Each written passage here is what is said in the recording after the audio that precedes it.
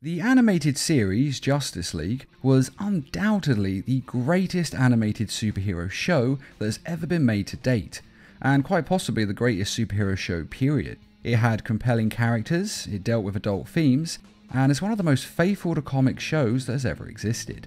And one of the things I liked most about it was how dark it would get at times. Some plots had a rogue Amazon trying to wipe out every male on the planet in an act of viral weapon genocide, and some saw Green Lantern on trial for accidentally killing 3 million people, only to find out that it was a frame job. In fact, this is actually one of the hardest videos I've ever made, as there are just so many dark moments to choose from in a series that casually has Superman sold into slavery and made to fight to the death in a Roman-style arena. And although we all enjoy a happy and cheerful story, it's really the dark, twisted moments of a story that stick with us over the years.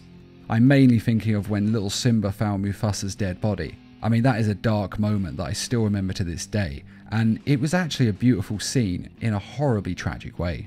And so this video is going to go over the 5 darkest moments and storylines that the Justice League show has ever had.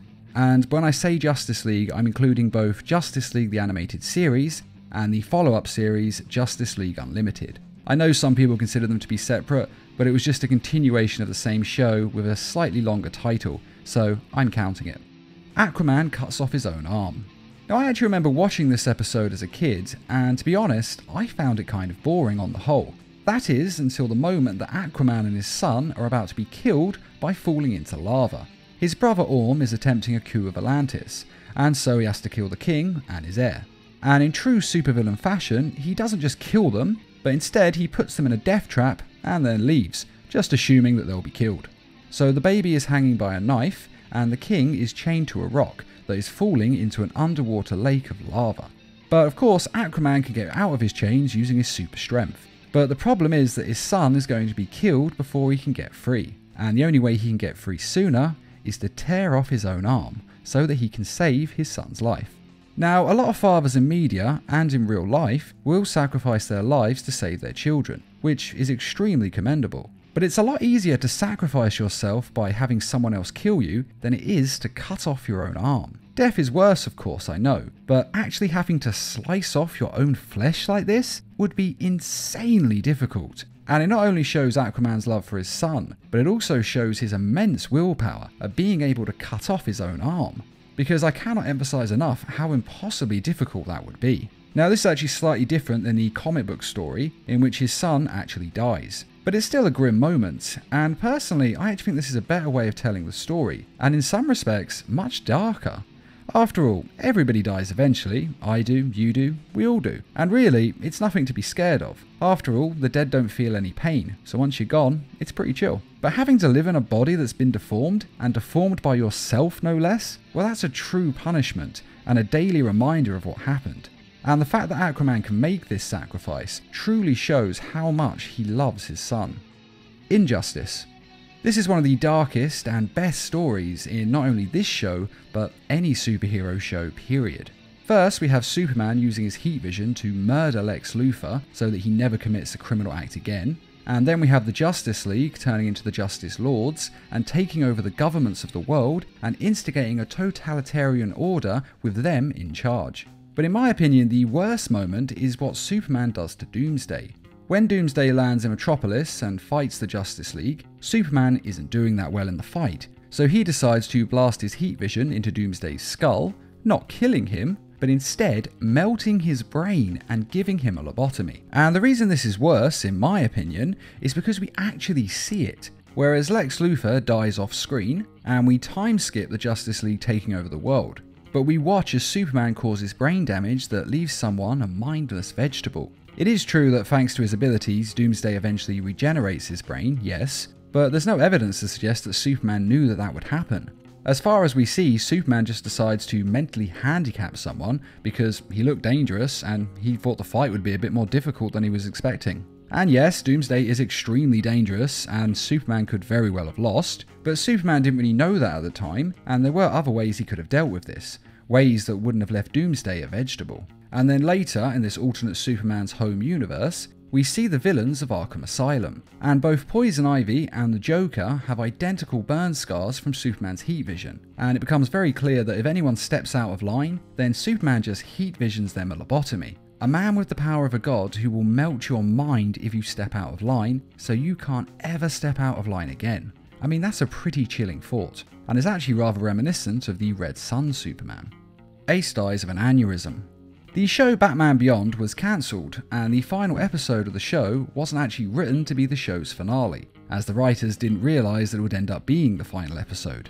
So this episode of Justice League Unlimited was written to be the final episode of the show Batman Beyond, hence why it's called Epilogue. And in the story, Amanda Waller explains that she had Terry McGinnis's father injected with nanites during a flu shot that destroyed his reproductive material and replaced them with a copy of Bruce Wayne's. So she basically destroys his testicles and replaces them with another man's, which is insanely messed up. And I actually like to think that this episode is why so many conspiracy nuts think that flu jabs are bad for you. And she has this done because Batman was getting old and never had a son of his own. So she decides to create him a son, though for some reason she doesn't count any of the Robins. And Amanda Waller also tells Terry McGinnis the story of how she wanted Batman to murder a little girl who was named Ace. This is because Ace has psychic powers and she's about to die of an aneurysm. And when she does, she might kill every person for miles with her brain. She might not, they don't know for sure, but they don't want to take the risk. So Batman plays along, but he doesn't actually intend to kill Ace. Instead, he just sits with her and keeps her company while she waits for the inevitable. And then we see Batman carry out the corpse of a small girl who was abducted as a child and moulded into a psychic weapon for the government, which is a very disturbing form of child abuse. And the scene before this is actually beautiful, as we watch Batman and Ace bond over being cheated out of their childhoods by others.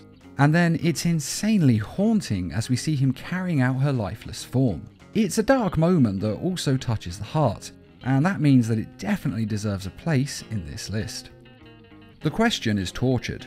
Later on in the show, the Question actually hacks into Cadmus' files, and he finds out that the Injustice universe isn't actually an alternate reality, but it's actually a time loop. Meaning that in the future of their universe, Luthor will become president, and Superman will end up killing him, and the Justice League will take over the world.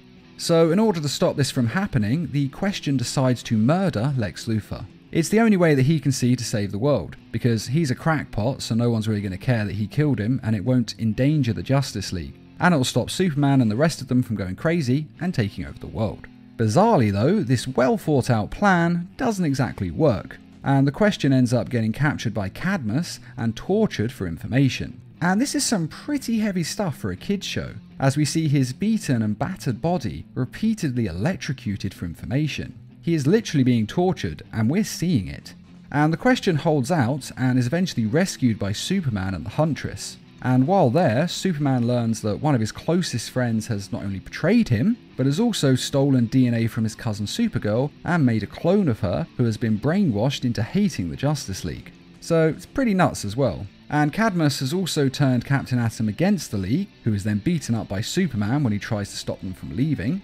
And then to cap it all off, Lex Luthor remotely fires the Justice League space laser at a Cadmus base, injuring hundreds of innocent civilians, and possibly even killing some. All in all, this story gets pretty dark pretty quick, from brutal torture to the government turning against the Justice League and sending an army of superpowered clones to attack and kill every member of the Justice League on their watchtower. It's a dark episode. Hawkwoman poisoned. In an episode that sees Hawkwoman, Hawkman and Green Lantern look back at their past lives, Hawkman and Woman rule Egypt and are expanding their empire and using their superior Thanagar technology to do so. After all, if you do have super advanced alien tech on hand, why not use it?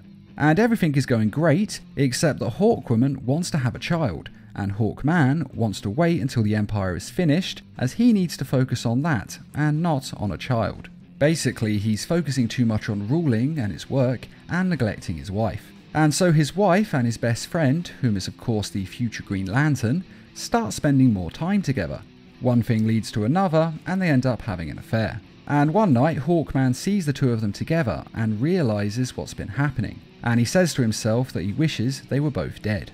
Unfortunately, his loyal servant overhears this, and so the servant poisons their wine, killing Hawkman's best friend and his wife.